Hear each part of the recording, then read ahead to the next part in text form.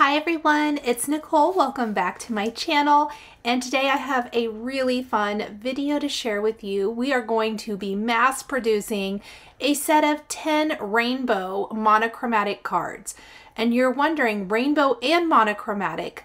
Well, they're a rainbow of 10 cards, meaning each card is a different color, but each individual card is monochromatic, which is my absolute favorite. First, I am going to open up the Simon Says stamp January 2023 card kit, which is what I am featuring today. I am using mostly supplies from the kit for my 10 cards with the addition of a few extra little goodies from my stash. I am going to just speed up very quickly, taking some of the white cardstock in the kit. I believe you get 3 sheets of Nina, and I am trimming down 10 4 by 5 1/4 inch backgrounds for the base of each of my cards. Once I have these 10, I'm also going to do another little bit of prep, and this time we are going to take some of my very favorite Simon Says stamp color blend cardstock, and we're going to be using the AIDAN snowflake included in the kit, and we are going to die cut a snowflake from 10 of these sheets. Now, I was pretty careful with where I chose to die cut the snowflake because I want it to be featured or monochromatic in each of my cards. I think one of the sheets I actually die cut twice, if I'm not mistaken. Once from like one end that was one color and once from another. This snowflake die cuts beautifully. This color blend cardstock is amazing, you guys. The colors are absolutely incredible. Once I have all of these die cut, we are going to prep our background. When I am doing mass producing of cards, I find it helpful to kind of do a lot of the prep work, if you will, before I start assembling the card. Now, I am going to be doing some ink blending on the backgrounds, and because of this, I really need it to sit and dry for a little bit so that the backgrounds are perfectly dry before I do the stamping and embossing, so that the white embossing really stands out.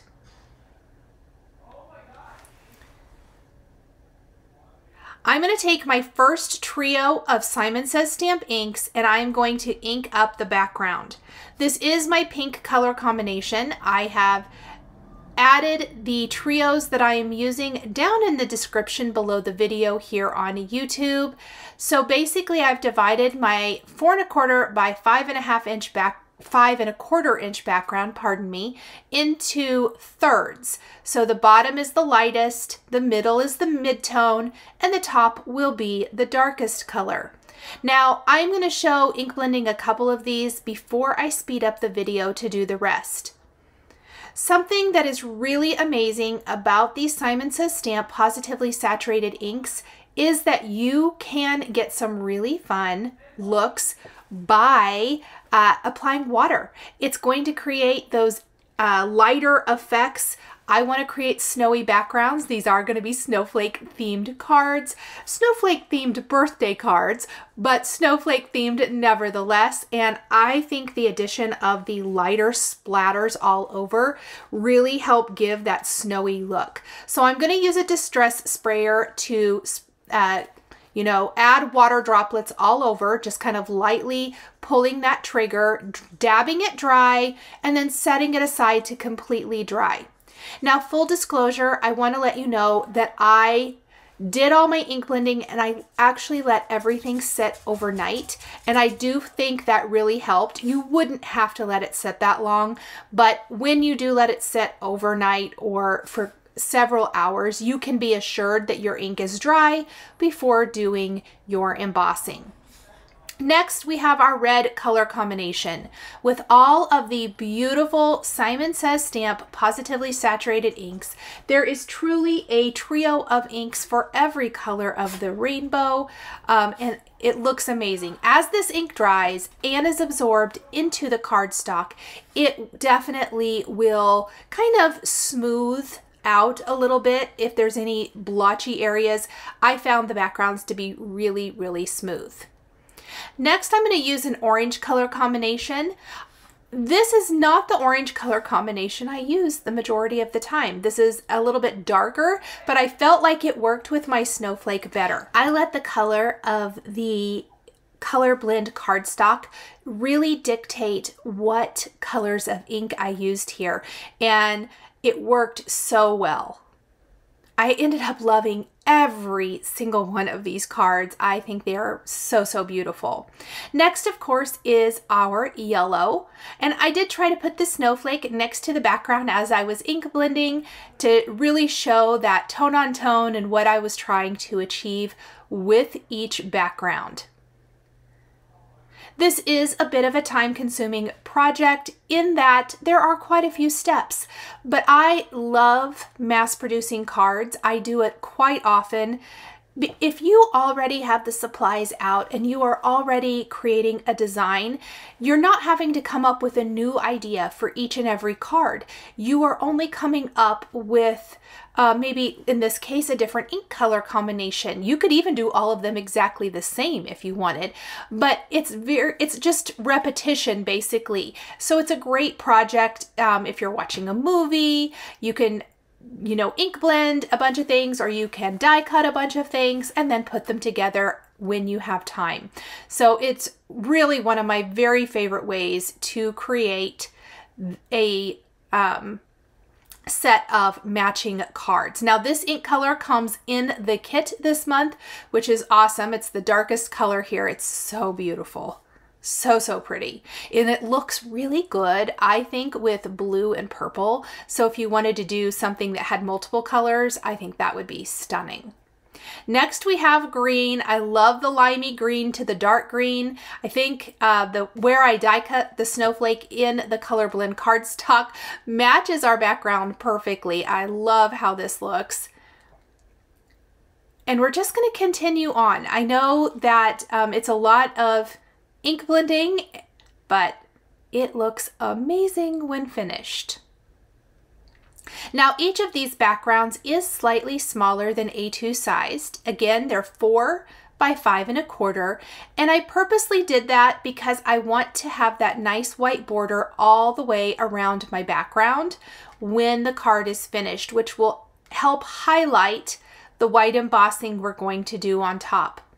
I'm also working on a glass mat. I'm using the glass mat from Simon Says Stamp, so it makes cleanup very easy. I am using basically the water left over from spritzing my backgrounds in between color changes, and when I'm finished, I did take a clean cloth and a little rubbing alcohol in a spray bottle, and I did make sure and get all of the ink off of my glass mat for the next use. The glass mat is perfect for this, as it's a very quick and easy cleanup. Oh, look at this one, you guys. How beautiful is that? I love it.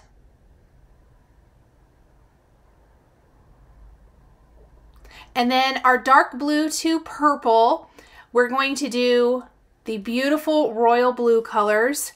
I think this or the purple might be my favorite. I can't decide. You guys will have to tell me in the comments which color is your favorite. I do that quite often if I do a rainbow of cards like this. I always like hearing from you guys and having you let me know what color is your favorite. Absolutely so much fun to do this.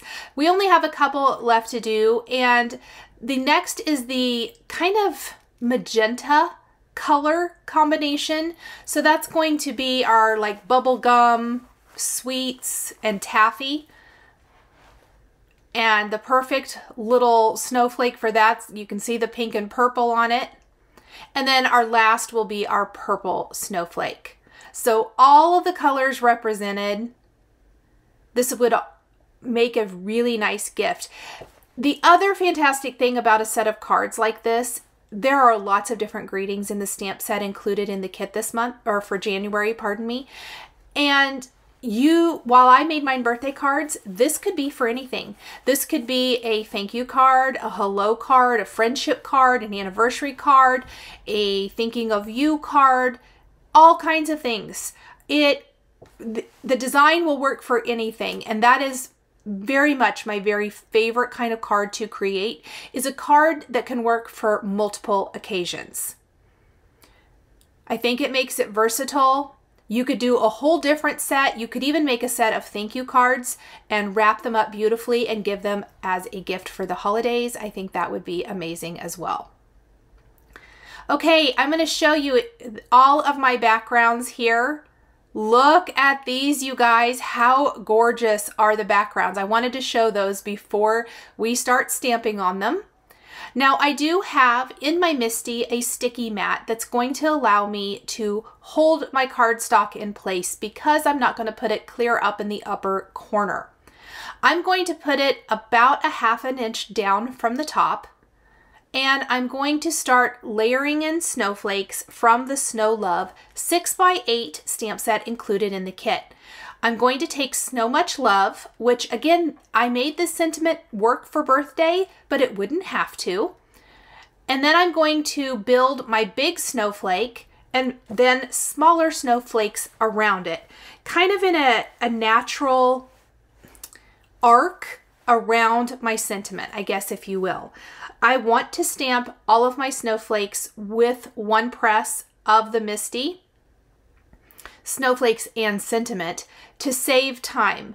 Where there are quite a few steps on this particular card, anytime I can save a little bit of time, I'm going to do that. If you are maybe only doing 1 or 2 cards this way, I think it would be fun to stamp and emboss half of the snowflakes in white and maybe half in silver. Do multiple color embossing. That would be gorgeous. But as a time saver, I'm only going to emboss all of them with 1 color of ink. Now, if you need to save time, and embossing does add a little bit of time to this, you could just stamp and emboss maybe the sentiment, or you wouldn't have to. Let's say you put the snowflakes in your MISTI, you could stamp all of those and do a tone-on-tone look, so maybe use the darkest color of the ink trio from this particular set, and then you could stamp the sentiment in black ink to really make it stand out. There are lots of ways that you could maybe speed this up just a little bit. Now, I will say, I said with 1 press of the MISTI, but I did ink up and stamp everything twice. Because it's in the MISTI, I can do that and not worry about anything shifting. And I wanted to make sure that the coverage of the clear embossing ink is really, really good so that I get full coverage when I emboss. I'm going to sprinkle on my white embossing powder and heat set this, and we are going to repeat this for all 10 cards. Each and every one of them is exactly the same. So the only thing different right now is the color of the background. I found it handy that as I stamped and embossed each of these, I would put the corresponding snowflake with the card background, and I just stacked them up. The other thing I did while my backgrounds were drying is I die cut a bunch of sparkly snowflakes using some of the white glitter cardstock in the kit and some silver glitter cardstock from my stash using a die set from Simon Says Stamp. The AIDAN snowflake comes in the kit, but I felt like we needed a variety of other sized snowflakes to finish off the design. So I am going to speed up the video quite a lot, and we are going to stamp and emboss all of those backgrounds.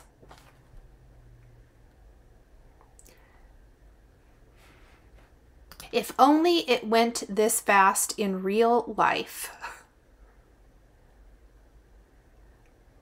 But again, the more you can do assembly line style, the quicker you can finish. Another option would be to switch up the sentiments for all of your cards if you need a lot of different cards for different occasions.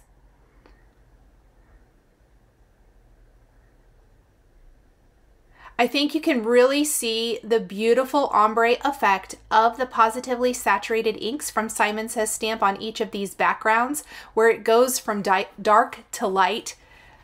It's smoothed out. You have the great little splatters with all the oxidation. It's just amazing. So beautiful. The rainbow of colors that you can get from the Simon Says Stamp Pawsitively saturated inks is absolutely amazing. This is a beautiful color too. Kind of the mint background, so pretty. Who am I kidding? I think all of them are beautiful. Here is our aqua background.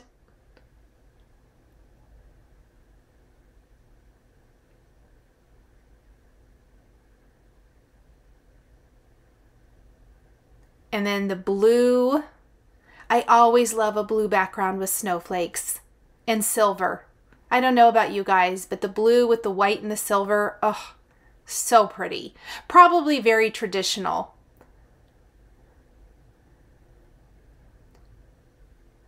Once I'm done with this, I'm going to clean my sentiment stamp and put it away, but not remove any of the snowflakes. Something I love to do when creating cards, and especially card sets, is to create some matching envelopes. I don't like to spend tons of time on the envelope because more often than not, the envelope is going to get tossed. Well, I'm going to take these white envelopes and I am going to ink up each of these with one of the ink colors from the trio that I used for the card, and I'm going to stamp the snowflakes. Now, something I noticed when I did this is that I thought it needed another snowflake along the left side, so I simply took another snowflake from the set, used an acrylic block, and stamped it up that left side of the envelope. I'm going to do this for all 10 envelopes, doing each of them in the color to coordinate back to the card. Leaving those stamps in the MISTI, not reinventing the wheel, just making it super easy. I know my envelope is hanging outside of the MISTI. I'm not super concerned with making sure the stamping is perfect. Light is great here. You're going to be writing the address on the front of the envelope anyway. It just provides a beautiful matching presentation for the recipient, and I love how it looks. So I am going to stamp all of these. Again, those sticky mats in the MISTI are a lifesaver. I highly recommend them. If you like to do a lot of mass producing like this, it comes in so handy, and you can just rinse it off with a little water. I don't scrub it or anything. That's why it's stained, but I rinse it off with water when I'm finished, and then I can just keep on using it. At the end of the video, I will show each of the cards matched up with their envelope, and just to show you how beautifully they match. It really just leaves the perfect little spot to write the sentiment, how about address? And in order not to have to line up a stamp, the acrylic block with the snowflake worked perfectly. I don't stamp with acrylic blocks a ton anymore, but it does come in handy still. Now, the next thing I'm going to do is stamp a bunch of the happy birthday sentiment. I mentioned earlier in the video that I am turning all of my cards into birthday cards. Because of that, I felt like I needed to incorporate some sort of a birthday greeting into the design. I think that the happy birthday from the Tiny Words birthday stamp set from Simon Says Stamp is going to be perfect. It's small, it's tiny, and we can make some sentiment strips very easily with it. Again, this can be somewhat time consuming simply because we are going to stamp this over and over. That's not the time consuming part. The time consuming is I did take the sentiment labels die from Simon Says Stamp, and I stamp or die cut the greeting for each of these. I love the professional look that die cutting the sentiment strips gives. I am not moving my stamp each time. I'm moving my cardstock to stamp it, and then I'm just going to flip that around, and I'm going to repeat it down the other side as many greetings as I need. I think I stamped one extra just in case I messed one up. I figured while I was stamping it, I might as well. It seemed like a good plan, and it is a good plan, but I didn't need it this time. It's always when I don't do that that I end up needing another sentiment. So I will die cut each of these quickly. I'm using the smallest sentiment label die, and I'm just going to use a small die cutting machine. I'm using the Hero Arts craft cutter for this. I love it. So I run it through one way, line it up with the other side, and run it through again. I am going to do this for all of my sentiments. And then I have got all of my components. I have the snowflakes from the Snowflake Trio die out of white and silver glitter cardstock. I have my AIDAN snowflake from the January kit, die cut from Color Blend cardstock, and we have our background and our sentiment label strip. I'm going to start by adding glue to the back of my AIDAN snowflake and placing it right over the large snowflake that's prominent on the card design. I'm going to use an acrylic block to help hold that down and hold it flat while the glue dries. I'm also using the Simon Says stamp tweezers to hold on to my elements, add glue, and place them exactly where I want them on each of the backgrounds. I like using liquid glue for this as I find that it really works the best, and you'll see me using large acrylic blocks throughout the process to kind of hold everything flat. Now, some of the snowflakes I'm adding, I want to hang off the edge of the card, mimicking the look of the stamped snowflakes and to give it that natural look. I'm using a combination of silver and white. Each one will be slightly different just depending on what snowflakes I have. I started with what I thought I needed, and I did end up having to die cut a few more towards the end when I could see where I might be missing a few snowflakes.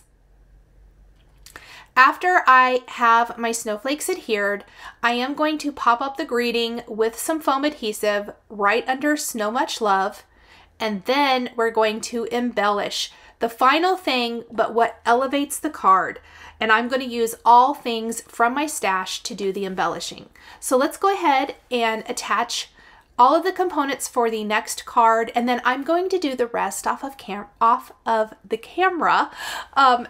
Just to save some time. It's a lot of repetition, as most things in this video have been, but it really you end up with a beautiful set of cards. So we're going to pop that one right there along the right side. I love the mix of stamped and embossed snowflakes with the die cut snowflakes. It gives a really cool look with some layering on your card. There's the layering of the inking and the distressing and the stamping and embossing, and then our die cuts, and finally the embellishments. I love building backgrounds like this. It's one of my very, very favorite things to do. Now, once the glue is dry on all of these little pieces, I will flip the panel over. I like to take some long scissors. I love the ones from Tim Holtz. I'm going to flip it over and then just trim along the sides to remove anything hanging off the edge. We're going to take a white top fold card base and go ahead and put some adhesive on the front and pop that right in place. The white border, look at how that ties into the white embossing so beautifully. I notice I didn't cut something very straight. I'm going to fix that. And then I'm going to put some glue, a little dab of the glue. In the center of the big snowflake, we're going to add a big white heart, and then we're going to add a medium heart and a couple of small hearts to the background. But that's not all. Then I grabbed either Trinity stamps or Pretty Pink Posh pearls and added them to the centers of some of the snowflakes for more added fun. All of the pearl colors I'm using are listed and linked down below the video here on YouTube, but I think that that little touch just adds a lot. Pearls and hearts are my go-to embellishments right now. Well, you guys already know that hearts are my go-to embellishment, but I love how those little pearls add to our monochromatic look.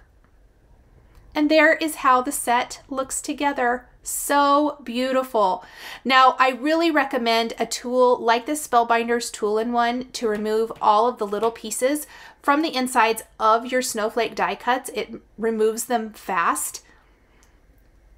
So definitely, if you don't have one of those, I highly, highly recommend them. It would even make a fantastic stocking stuffer. So I'm going to go ahead and do the rest of the steps off camera and look at these cards. I'm going to do a little walkthrough of each card with the matching envelope. Super simple, super sweet, and beautiful, happy, bright colors for the birthday recipients. And remember, if you don't need a birthday card, you could switch this to anything. Snow Much Love would work on its own without an added sentiment strip, or you could add any kind of little greeting underneath. So pretty. I absolutely love this kit, love the products, and I hope you guys will consider picking up the January 2023 card kit from Simon Says Stamp. The supplies I used are listed and linked below the video here on YouTube. Thanks so much for watching.